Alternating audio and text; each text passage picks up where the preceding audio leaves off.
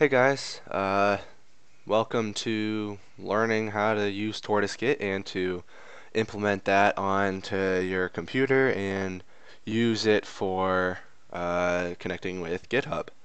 So first things first, you're going to want to open up Chrome, and we're just going to do the bare minimum by downloading Git.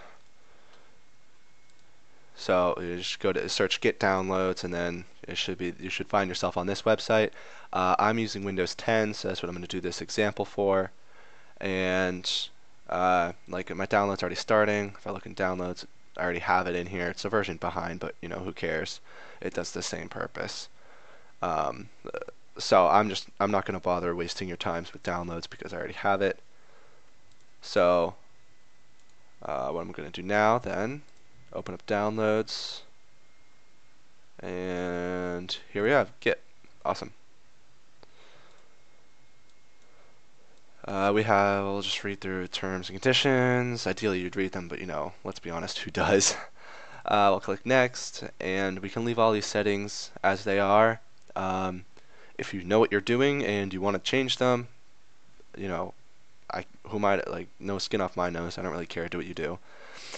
And then default editor. So we're not going to actually be using the terminal or any editor to operate Git.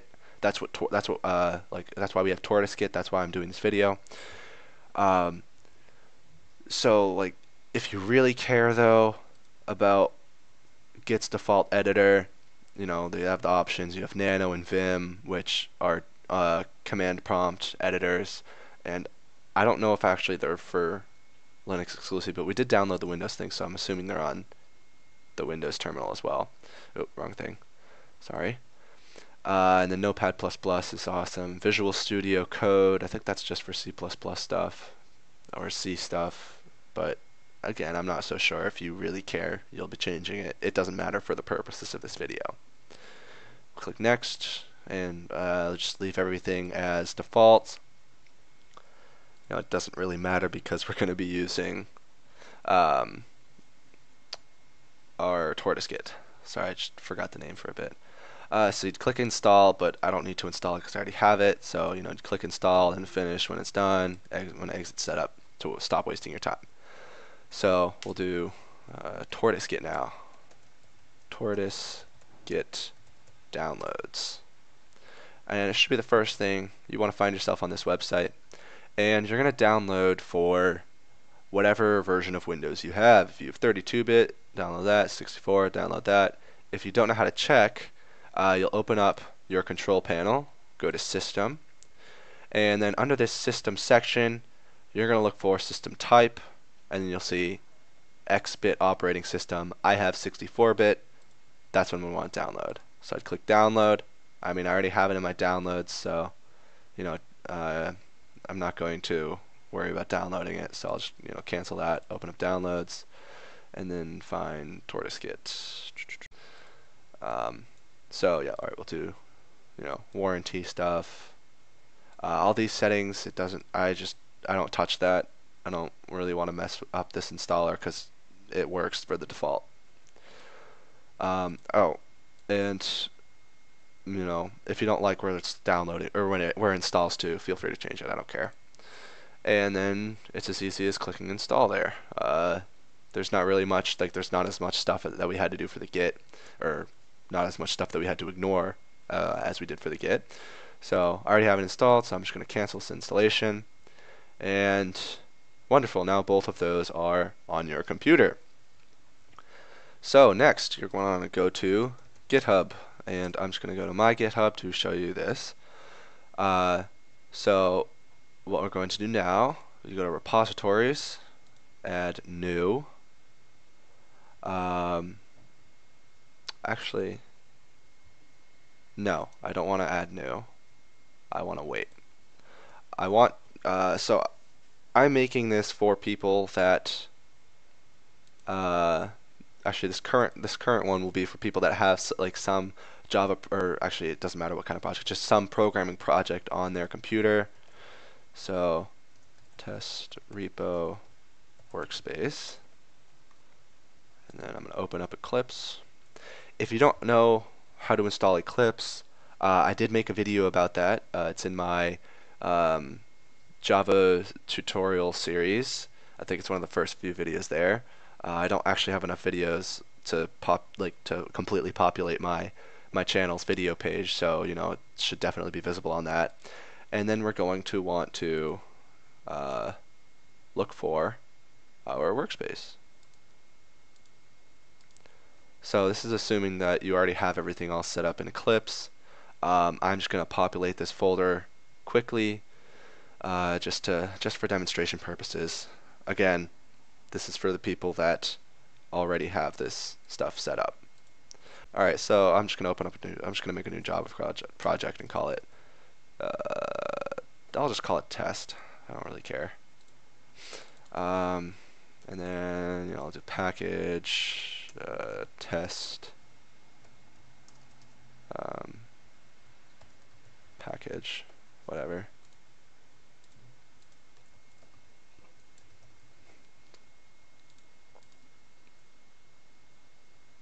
All right.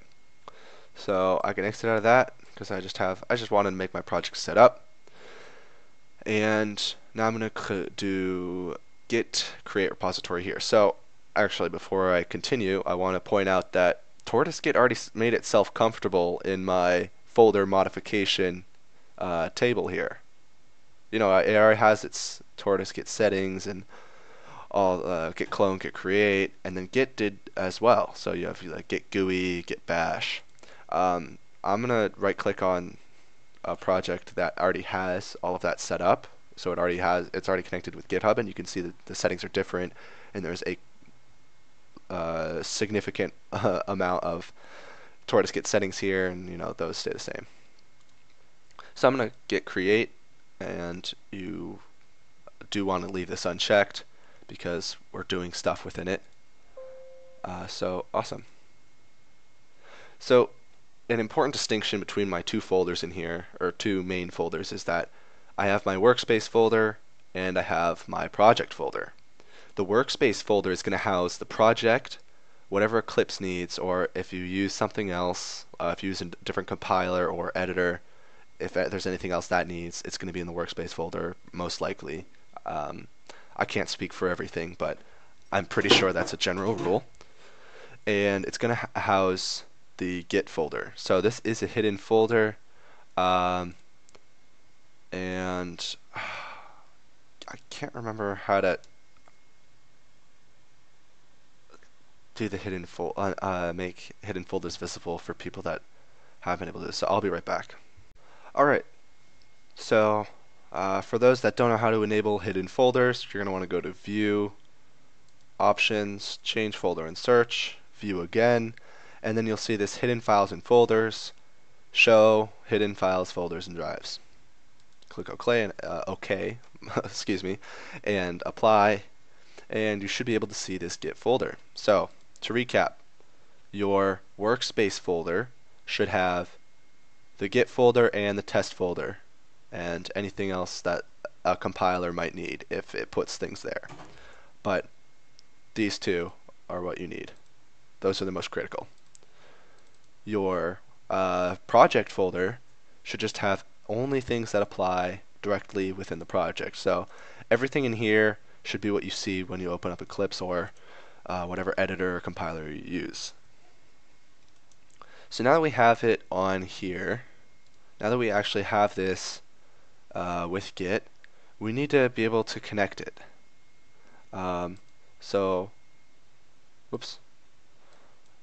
What we're going to need to do then is settings, remote, and then we're going to call this origin, and now we'll go to new, I think we did test repo for the last one. Let me just check the project name. We just did test. Alright, so I will rename that test. So the repository and project names, I believe, need to match. Can't do anything there. Do not initialize with a README right now. And we're importing an existing, so we can just click create. And then what we want to do is copy this, paste it into our remote and origin, add save. Do we want to fetch? Yes, just to, sync everything up. Since we just created it, nothing should change. Oh, awesome, success. Wonderful. Now we can exit that out, and if we go ahead and open up Eclipse again, we launch our workspace.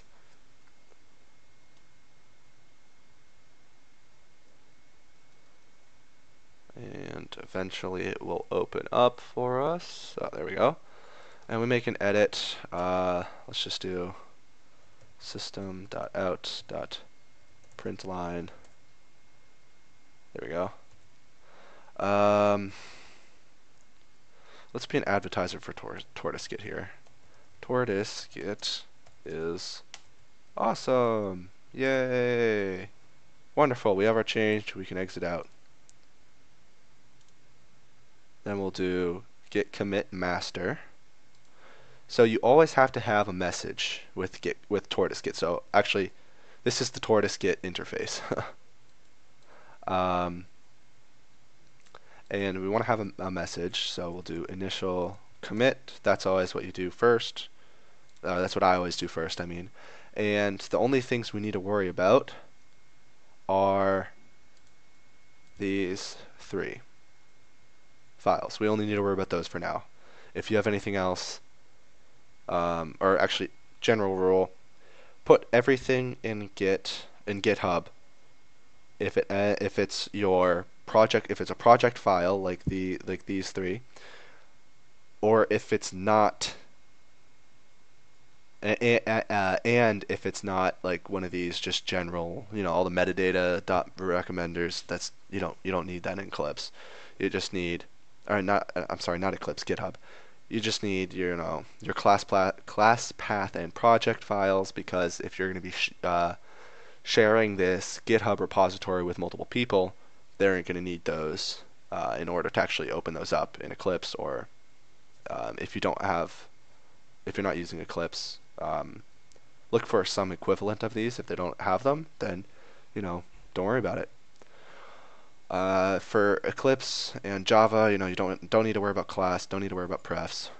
Just look for things that are .java and then the .project .class path.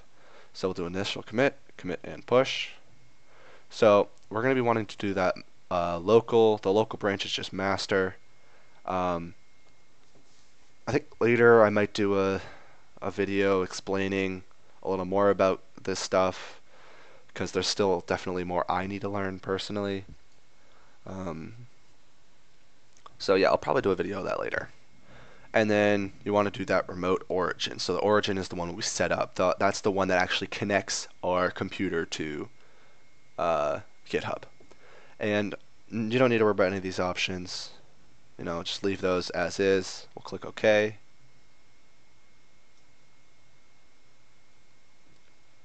And success. So generally, when you start to see these things happen, when it starts to print out when it starts to print out that, that usually tells me it's a success. So this was a success, which is great because it's the initial commit. It shouldn't fail.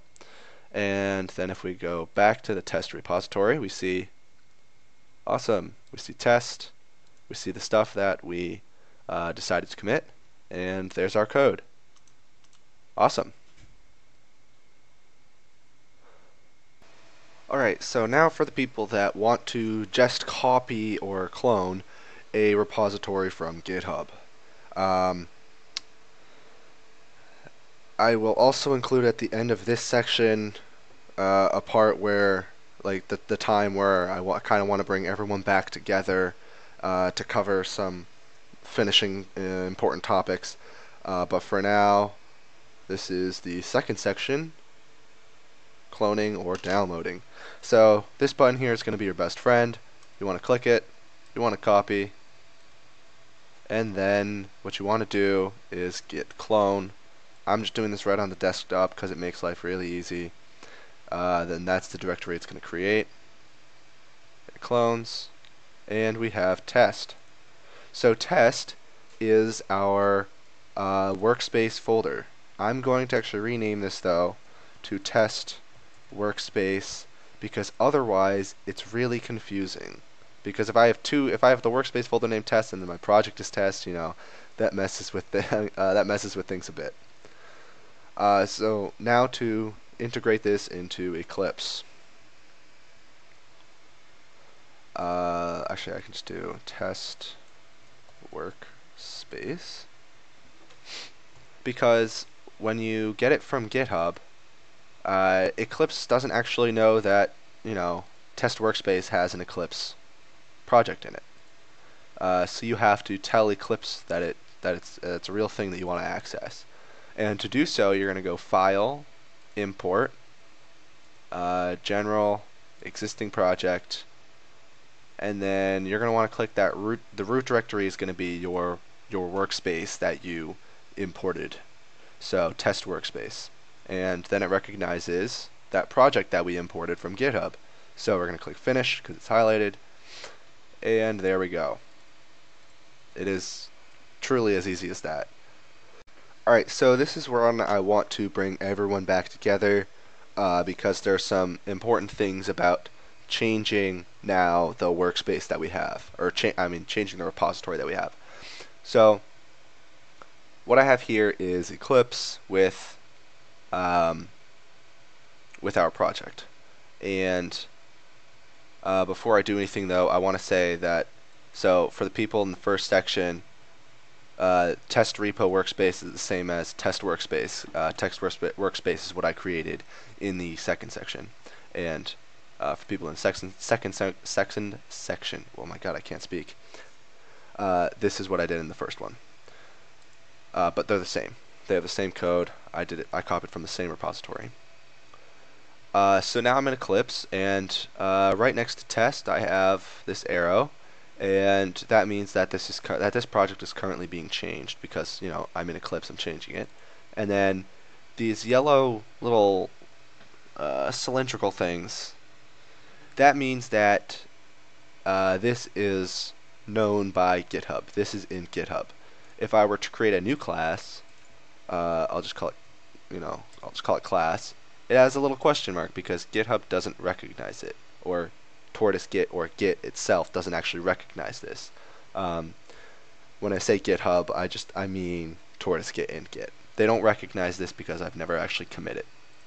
And when you commit something, that's really just set, like you're saying, okay, this is my change, and then when you push, that means that you're really just pushing this information to that server, to the GitHub server. After this change, I'll actually explain that a little better because I don't think I did before, and I apologize for that. So now we're going to make a change. I'll just be another spokesperson for TortoiseGit. Not very creative, I'm sorry. And you'll notice when I saved this, there are now the little caret next to the source folder, test package, and test class.java. That means that these have been edited. As I said before, test is being changed right now. So this means also that they have been changed.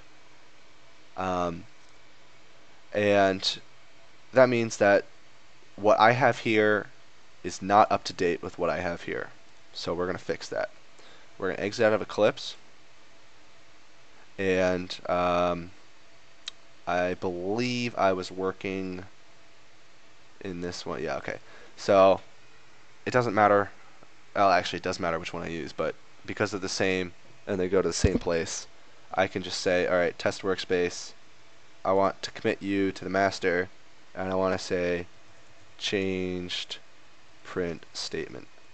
So after that initial commit, your message should describe what you've done. Right? So what I did, I have a modified file, testclass.java.